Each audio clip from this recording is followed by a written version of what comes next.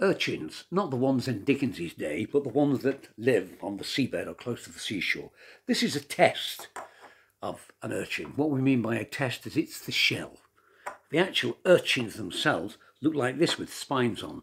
There are those, and especially divers who go down there, who actually believe they put the rocks and the stones, rocks as far as the urchin's concerned, on the top of them to help to weight them down to the seabed in rough weather. What people don't know is underneath here, when their mouth is there and they're not dead like this one is, they have these lovely suckers that come down and cling to the rocks, no matter what the storm.